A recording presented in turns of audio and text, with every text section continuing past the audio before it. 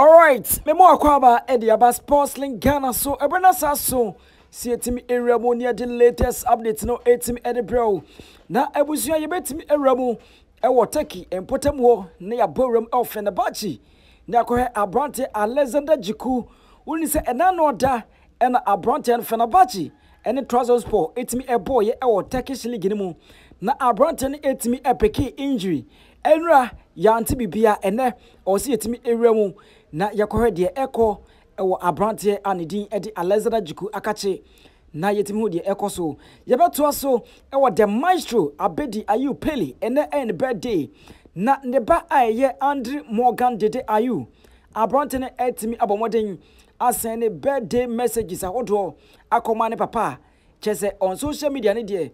trendy a yebetimi ewramu ne akokenkan ensema hodo a Dede Ayew etimi etweye ede mane ne papa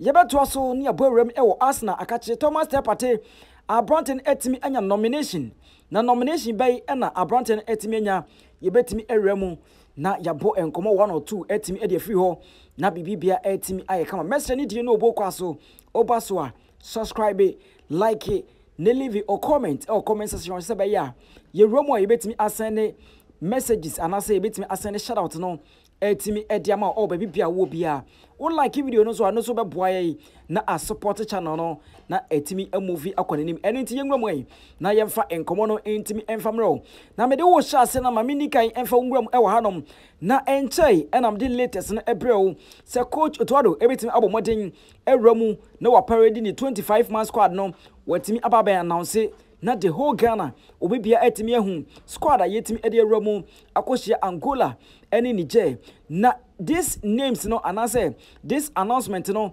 ebetimi abomodin atodwa on the 8th of November which is Friday di animu na is opening no etimi agibre etimi aboboso ede amaye na bibia etimi aye kama honom na yento so ewo Abrante Alexander Jiku akache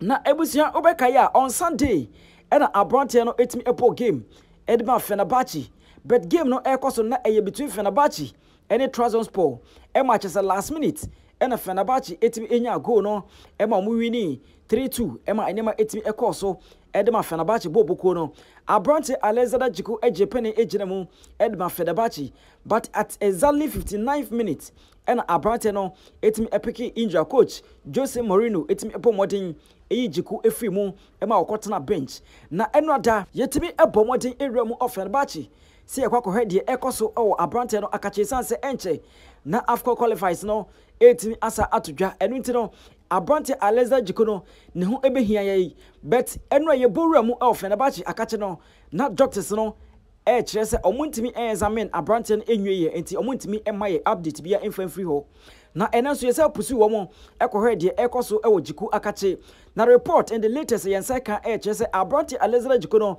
doctors ahodo no etimi assess na kire se bibibia etimi ago through na per the assessment na eba abonte no kire se Abrante no aye ready and available for selection ewo Fenerbahce omunes game betimi abono Abrante betimi aginamu na bibibia etimi akoye ediama eniti no we enigisem a eko ediama Jose Mourinho ene Fenerbahce akache na megidi se Ghana for obibia eni beje isanse Abrante Alexander Jiku no anytime bia obetimi ewramu ediama o Michael Kro Ghana bia no yana feeling no ewo stro enti Jiku meno wo ka say Abrante no etimi pass fit medically no doctors no etimi approve say Abrante betimi aye available for selection in Fenerbahce omo game on betimi abo natis ensemo ekoso ewo Abrante akacha yetim ewramu ne the latest no etimi ediama eno no yentoso ne mo enkomo na ene eye the maestro Abedi Pele ene na openi no ebo modi celebrating the 60th anniversary and the 60th birthday and all celebrity ebusia won celebrate the 60th birthday no na wasakwa iconic player ediama Ghana ene Olympic Marseille uwram of France o yesi openi we yensi ne fon kra enya asemketwa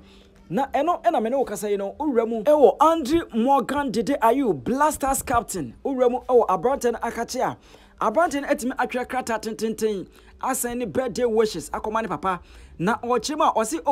Papa a role model at the money the Ayew family no omo papa no a role model at the mom na papa no legacy what him leaving behind legacy papa no etim e ato wo ama ne ma no ebo bra no e wo so no omo ni eso ye papa na omo ka e de akire the maestro say omo feeling no omo check ni ye papa ne ma ni nyina omo nyina e de get papa enya asem ketwa nemom Dede Ayew e de assurance no e man papa say enya de da se betimi asi se papa legacy odi ato no ometimi tietia so anase ometimi ase no nemom no omabra ba omo bo ni nyina no omo bo na omahwe se omo betimi ato ne a papa ebeye ye no ometimi ato so na bibibia etimi akoso e de ama the Ayew family Andre Morgan Dede Ayew etwe the krata na anase otwe ensem we no e na otwe say was my siblings and I are honored to call you our father.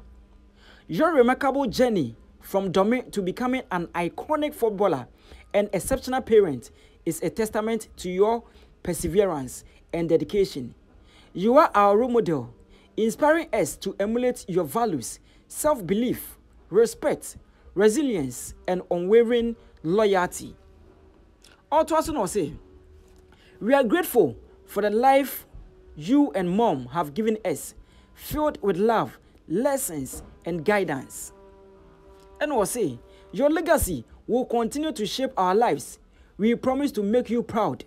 living up to your expectations. We love you more than words can express and will forever cherish you. We love you more than words can express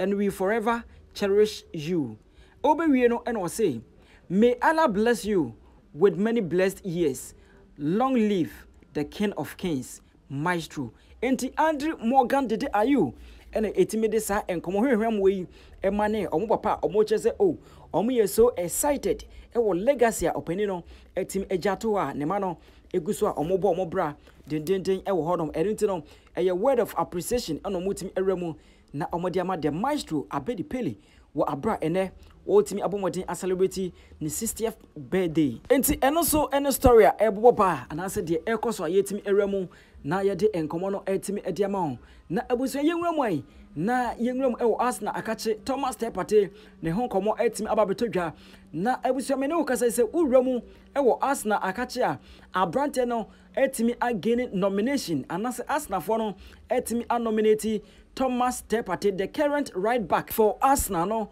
abrante no ometimi abomodin nominate no for player of the month of October. Abrante etimi again nomination wa ye hwese abrante no ebetimi awini honom na players ahodo omutimi nominate omo eka abrante Thomas Tepate ho enie Bukayo Saka etimi enya nomination ho Gabriel Martinelli enso etimi enya nomination honom abrante ne din ede Kai Havertz ono so edin etimi epiemu a together with Thomas Tepate no omo hwe na month of October no omo etimi select one player obetimi enya player of the month no na se bibia etimi akọ edi amano eniti wo ye Ghana ni de media megidi se eye de a abano ka wo tu bi anase ye ma okwanya se to abani bia begidi se abrante Thomas Tepate ni de obeto edi amano ho no ye hwe se abrante betimi awini because ye nim se recently ya no abrante ni din edi Abdulmumin etimi agibi Rayo Vallecano then oto aso achese players ahodo bebre ena etimi agibia abaso body na eko edi ama omo ho no ma eno so eye good news for our Blasters players at least ultimate enya nomination ne kra na we believe say eno eye good a chese omode mo no e wo stre ho no ti eno so ene latest update eba yetimi afa sports link Ghana so na yetimi edi ama o bibia wo bia message ni di no bo kwa so obaso a subscribe, like, and leave a comment or comment section na bibia intimi enye kama ebusua esabishia.